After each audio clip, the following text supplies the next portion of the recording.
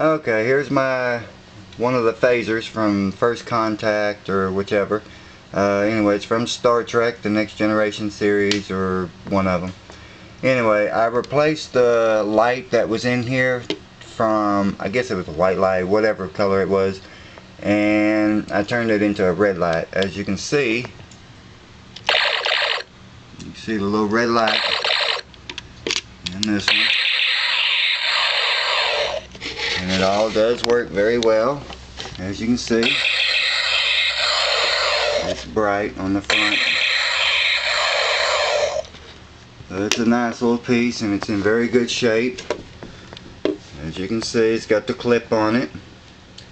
And also says the 1996 Paramount Pictures on it.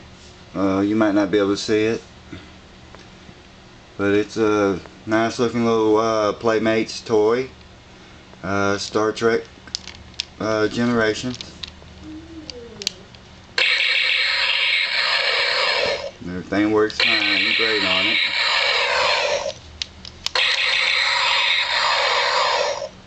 And it's a nice little toy.